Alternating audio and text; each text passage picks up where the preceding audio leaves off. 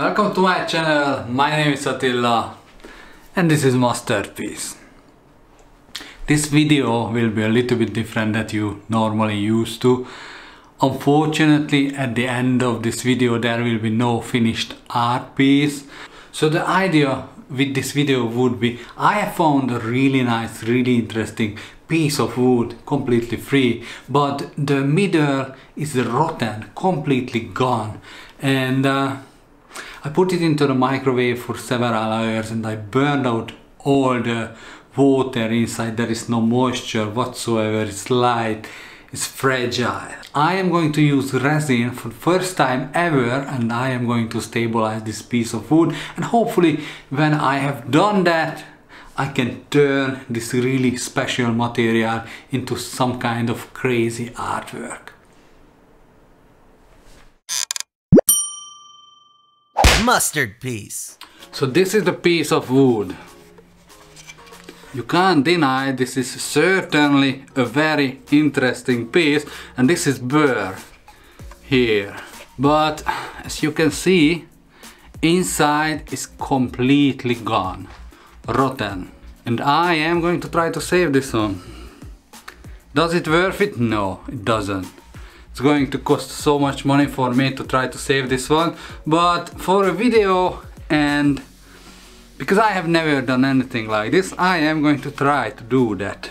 But I know one thing, you cannot just pour resin on top of it and hope it's going to work. That's not going to work like that. It's just going to set on top, the middle still going to be rotten, fragile. No way you can turn anything out of this. It's not going to work like that. I am going to show you how to do it, how I think it's done.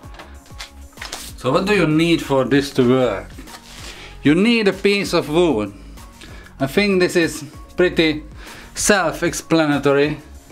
You also need resin, but not just any resin. This is 3D resin. That means you can pour it thick, really thick, and this one is going to set in like 6-7 days. So you only use this one if you have a purpose for it. And one more thing you need, I think this is a must. This is a vacuum chamber, and I think you need to have vacuum for this. I don't think pressure will work, but I never tried it. You need all three things to make this one work. So these are the pieces I am working on right now. So by the time this video is out, I probably already published all these. But I don't normally multitask. And yeah, now I'm working on 3 different projects at the same time and I don't normally do that. So hopefully it's going to turn out just fine. So these are half finished right now, but you probably have already seen these. Anyway, these are half finished. Okay, here we go. Let's do it. Let's start to prepare the resin.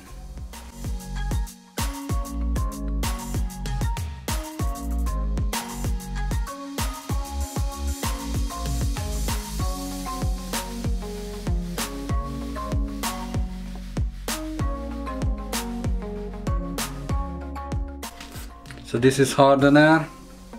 Resin and hardener has a 2-to-1 ratio. So 2 parts of resin and 1 part of hardener. Try not to spill it.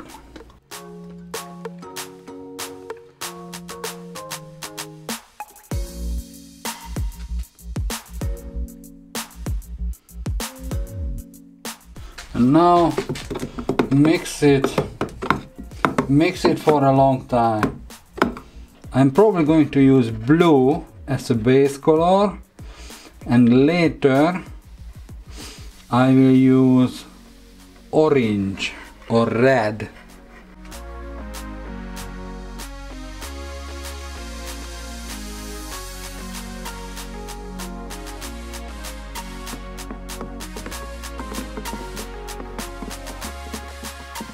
So this is 2 liters of resin inside, and this is 15 centimeter tall. and this level should go down if we are successful. So I'm going to put this one on top. I put this one in and this should just stuck. And now I am just going to make the whole thing wet.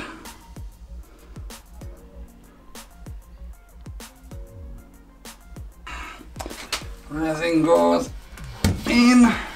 So here is the lid. This it broke under pressure, so I fixed it. I literally just cut a new one from a piece of acrylic, used resin and glued it to the bottom, and now I have a much thicker piece, and this one holds very well. So connect the air line, close the red one, open the blue one, and it should be good to go. Okay, here we go.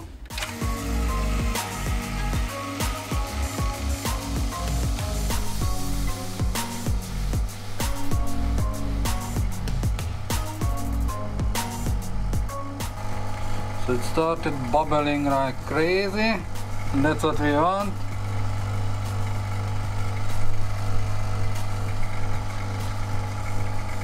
See? It's white now. So now we just stop it, close it, and just let it sit for a while. And then we release the pressure, I mean kill the vacuum, and hopefully the resin goes and just displace all the air that was in. So that would be the goal, and that would be the technique. We take off the air and put resin in place of the air. So I don't know how often do I have to vacuumize and let the air go back in, and how many times. So I'm probably going to do it more often than I have to. So it was literally like 5 minutes. Let's let the air in and see what happens, I guess. And then we just continue, like I probably do it like 20, maybe 50 times. Let some air in.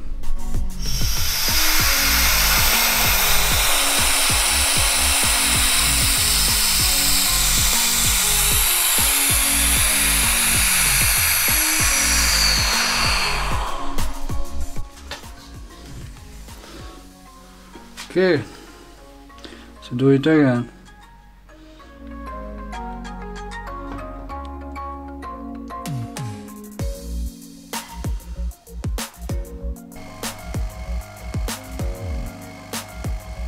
Unfortunately, the resin started to set a little bit sooner than I hoped for, and I had to remove the piece from the bucket off camera. It was 4 o'clock in the morning, so I didn't feel like recording it.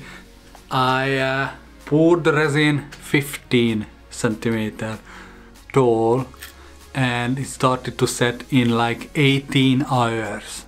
And I think that's pretty good result for 15 centimeter tall resin. So let's go from here. I was able to put in 30 cycles, and I think that's more than enough. But when I woke up 4 o'clock in the morning to check on it, it was already set. I mean, it's still sticky to the touch.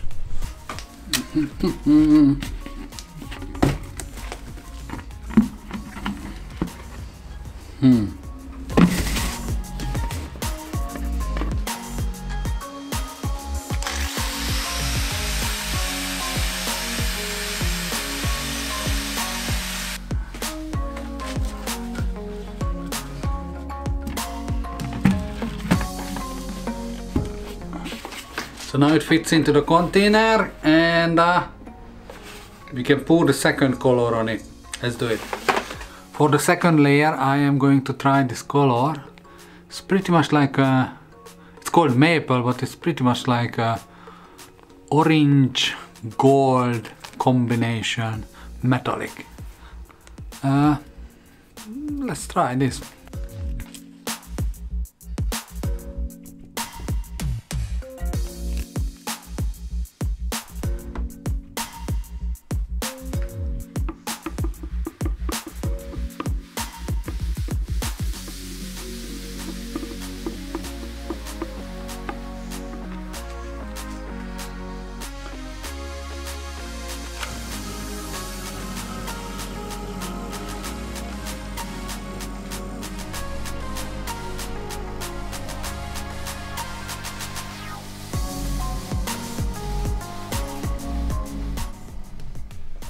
This is almost 24 hours later and air is still coming out.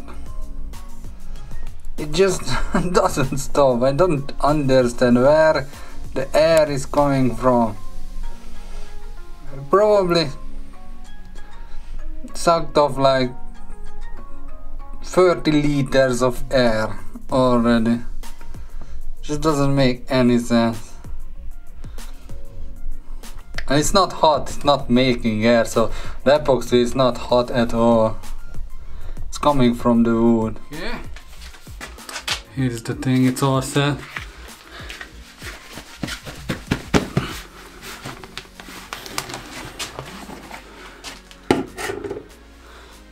It's here. It's a big solid block. It's about 5 kilograms. It costed me about 50 pounds.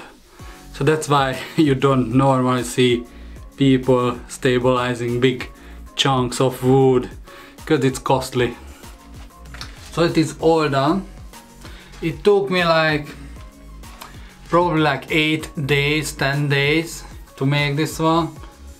And I don't know what I am going to make out of this, but this piece deserves my full attention.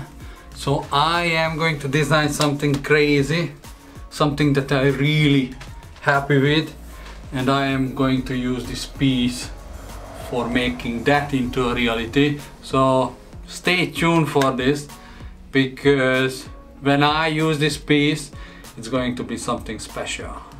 If you want to see some art, check out my previous videos. You will find many that you probably haven't watched. And thank you for watching, and I hope to see you on the next one.